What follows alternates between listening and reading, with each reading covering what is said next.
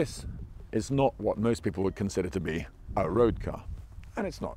It contested the FIA GT Championship back in 1997, and it is of course the McLaren F1, but in Longtail, final, the most evolutionary version. Now, not a lot of people know that you can now have these cars converted by Lanzante or the factory, both specialists in looking after F1s, to road-going spec. We've got Dean here. We're at Bicester Airfield. It's not exactly Le Mans, but I've brought them here today to try and find out just how practical this car would be to convert to take down your local high street. Should we find out? So far, I think I'm answering the question. So imagine that that took rather less time than it actually did, which is why we've cut it.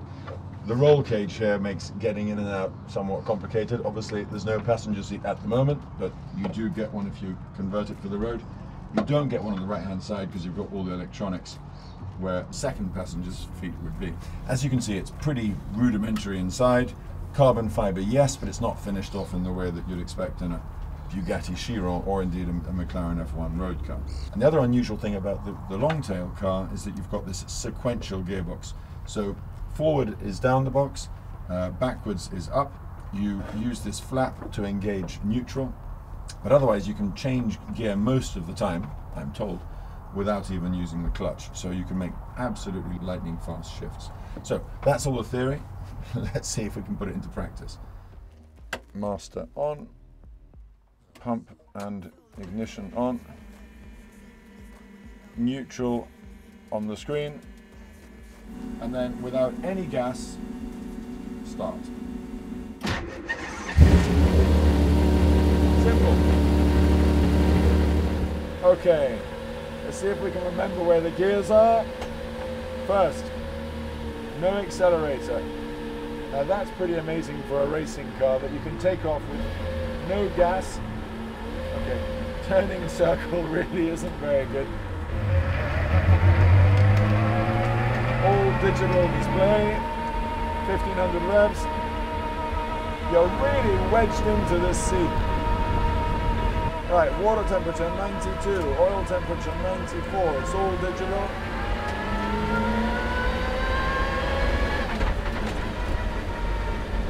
Up to seconds. You don't have to use the clutch once you're going fast, but at low speeds, it's not a bad idea to do so.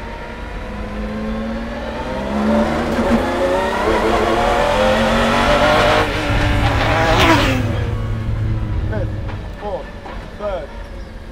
That I love. In fact, you can just hammer the gear change and it does what you want. No fuss, straight in. Let's for a second think more practically. You're not on the Mulsanne straight, you're going to Sainsbury's. Could you actually use this as a road car? Can you imagine driving from London to Monaco in this? With headphones on and somebody carrying your luggage? Do you know what? I think you actually could.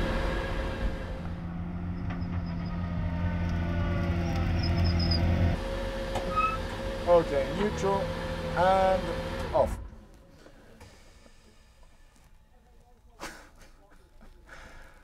Wow, that is something else.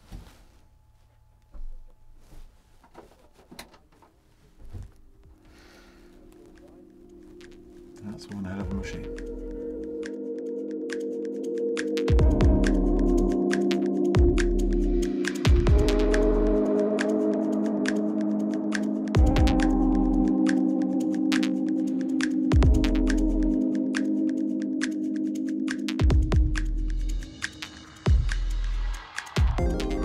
So Dean, you're the man that knows these cars better than anybody. You worked on the team that won Le Mans. Correct. You have pioneered with Gordon Murray. Yes, that's correct, yeah. Converting these long tail, well, first of all, the short tails for the road? Yep, the short tails first. First one we did of that was in 97. Okay. You did one already back in 97? 97 we did 12R. Okay. And Ray Belm drove it to Le Mans and then raced his long tail.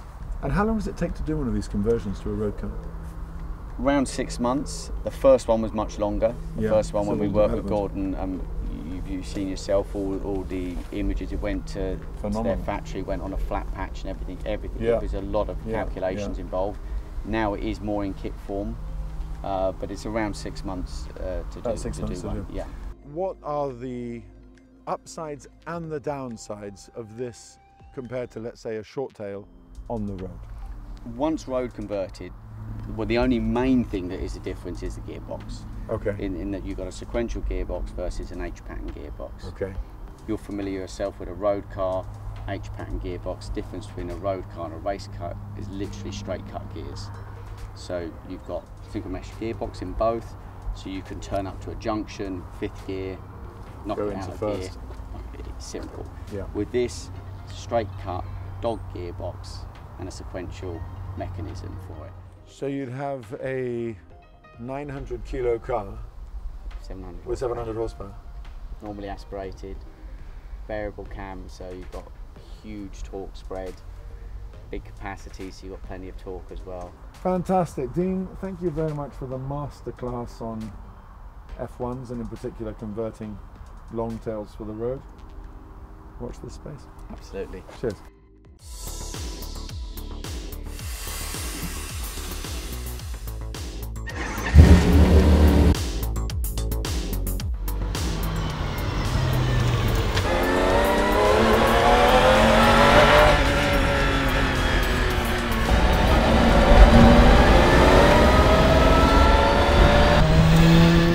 About this, are you the last person that raced this? I was the last person to race this car at the British GT meeting in 1998, which was the race that followed. So it was only a year old? It was only a year old. It was just a current race weapon? Yep. I raced it against Steve O'Rourke and Tim Sugden, who come straight from Le Mans in their Longtail. Cars like this, what I notice is when you're in their presence, everyone goes quiet. If you're in the presence of the Speed 6 that won Le Mans, you'd be quiet. I think if you're in the presence of a Golf 917, people would just stand back and they'd take the car in. And I think the Longtail McLaren is in the same category.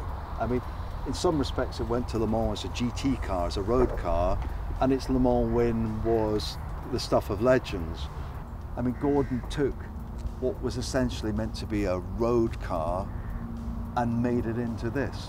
And I just think it's, you know, when you see the hand of genius that made the McLaren road car, and that road car won Le Mans, albeit an exceptional Le Mans where conditions came to it, and yet the car came to the race, to then take this car and develop it further. Yes, it's the Longtail, and it's more than that too.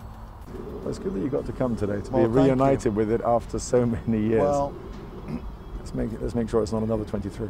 Well, I have to say it's brought back lots of great memories, and you know, I have to say I consider myself beyond lucky to have done this, you know, back in the day, and having talked myself into it.